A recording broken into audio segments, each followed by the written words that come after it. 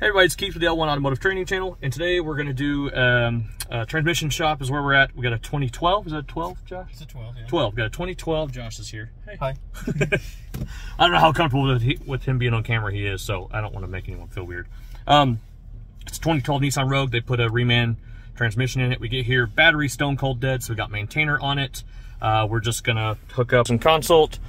Hey everybody, just want to let everyone know we have a live hands-on module programming class coming up in January we're super excited about. So check it out on the website, links in the description, l1training.com, click the events tab. Learn to program modules like us. That's what a whole lot. So it auto-ID'd it, we're going to click confirm. It's going to do a system call of everything on the car, of all the modules. We're actually letting it run right now because, like I said, the battery was completely stone cold dead, wouldn't even turn the interior lights on. And when I hooked the VI up, it didn't turn the VI on. So we're letting it run also because we're going to have to get the transmission fluid temp up in order to finish the relearns. So battery voltage code, surprise, surprise. Fluid level low, ignition circuit open. So Josh is going to snag a picture of that because our invoicing system, we require a pre-scan and a dash picture. So he grabbed the dash picture, the VIN picture already. So we got all our DTCs, we got those saved. We're going to go into the transmission module. No DTCs there. What we're really wanting to do is to go over to ECU identification. And so we have a 31036, 1 Victor, X-ray, 1 Alpha. Every time we do a transmission replacement programming, what we do is we go to the Nissan website. We got no interwebs. Josh, you want to turn your hotspot on? Yep. Yeah, okay. Once we're logged in, we're just going to go to the Consult 3 Plus. We're going to go to the reprogramming tab, which is already on there. We're going to type in 31036. Going to click it.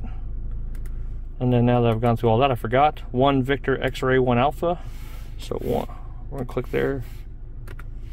1 Victor, X-ray, 1 Alpha. Nothing's popping up. Victor, X-ray. Did I type that in right? 1 Victor, X-ray, 1. Okay, so that means it is at the latest calibration level because there's not a software update available for it. It would be populating. So let's say it had a 1 Alpha Alpha 0 Bravo in it, then there would be an update 1 Alpha Alpha 9 Bravo. But since there's nothing popping up on here, Victor X-ray 1, yeah, since there's nothing popping up and self-populating, that means the calibration that's in it is the latest calibration already. Or it's blank, one of the two. But there's no DTCs in it, and I can almost guarantee you there would be DTCs or lights or something if it was blank. So just to check that, we would go up here to blank, then go 31036. Also, most CVTs that are blank start with 310F6. 1 Victor, X-ray, 1 Alpha. Nope, not a blank one. If it was a 1 Charlie, it'd be blank, and it would go to 1 Victor, X-ray, 1 Charlie. That's weird. If it was that, it would go to the same that. Huh. Oh well. Anyways, so it's already up to date. So we just need to do what service info says for replacement CVT. So let's go in here and actually check that. Since I was already in there, I could have done that. So perform additional services when control valve assembly. So we'll click that. It's TM10. That's where we need to go. So now we're in the additional services. We're replacing control whatever or transaxle. So TCM requires characteristic data solenoid stored in the ROM of the valve that enables TCM, blah, blah, erasing of the fluid level. So we need to erase the loading and storing of the data and then load new data. So we'll go to the description of it. So start the engine, select data monitor and transmission after temp count is 47 or more. So we want it to get to above 47. So it should be there pretty close. We assume it is. So we're going to go ahead and perform initialization. So turn the ignition off. Then ignition on, but not, so engine not running. We're going to go to transmission, shift the lever to reverse. All right, so for clarification, what we're going to do is we're going to put it in reverse, depress the accelerator slightly while depressing the brake pedal, and select erase while we're in the self-diag. So basically we're going to erase the codes while we're doing this.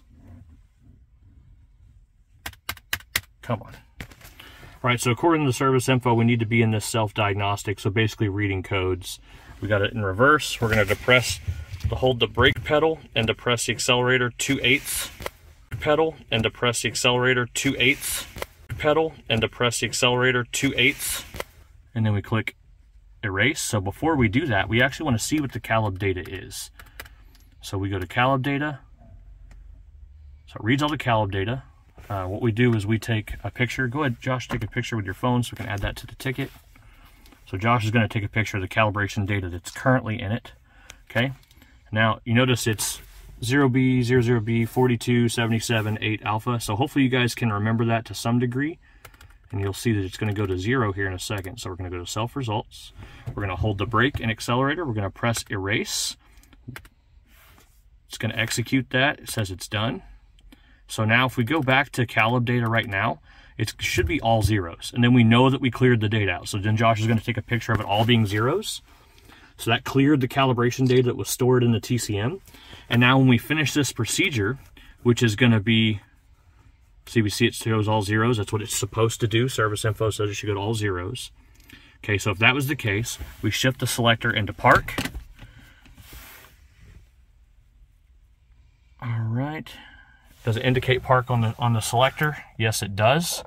Which means now, when we go back to console and we go back to this Calib data, so we're going to go out of Calib data. We'll just go to data monitor. We'll go back to Calib data, and now when it loads, it should have loaded the numbers. So now it's got new numbers. See, 00007, 16, 20. So it reached out to the ROM that's inside the transmission and grabbed the new data. So now we have successfully completed that part. So Josh is going to take a picture of that. Sweet. Josh being smart there and using his hotkeys on the side. So we're going to go back, probably to work support, because what else do we have to do? So we loaded the calibration data. We stored the calibration data. So to store it, we got to turn the key off, wait 5 seconds, switch it back on. Cool. Now we're going to go do the conform the CVT deterioration. So it's in the work support. So we went to work support, conform CVT, click start, and click clear. Do you want to clear the data? Yes. We're just resetting the fluid time. So now it says 0. So take a picture of that, Josh, saying that we did exactly. So what we do is we document the entire step of the way that we follow the factory service info. So we'll click end. We'll go back to self-diag, make sure there's no DTCs. Awesome. We'll go back home. Because when it exited out, we just went back into one system. We're going to go back into all system. We're going to let it reread the whole entire car. We're going to redo our post scan, and then there's no code, so we're all done. So while that's going, I'm going to go ahead and start this up. That way the fluid gets up, so we know the car's, that's the correct vehicle. It's a system call. We're getting all the DTCs. So we're going to go back, key on, engine off. We're going to click erase. Erase all those codes. Just going to save the results. We'll click close. And Josh, you can go ahead and take a picture of that. That's our post scan showing that we have no DTCs. Sweet. So now we got a post scan with no DTCs. We are all done. Let's go ahead and key off. Start it. Hey, it starts much quicker now with battery. It's not completely dead. We've got no abnormal lights. I believe the airbag check light's going to go out. Yep, and since I don't have the seat buckled, that's good. All right, now Josh is going to get the post cluster. So, all right, guys, that's the procedure for this 2012 Nissan. There are 4 different procedures depending upon which transmission and what generation of car it is in CVT. So, all right, guys, like, subscribe, comment, and we'll see you next time.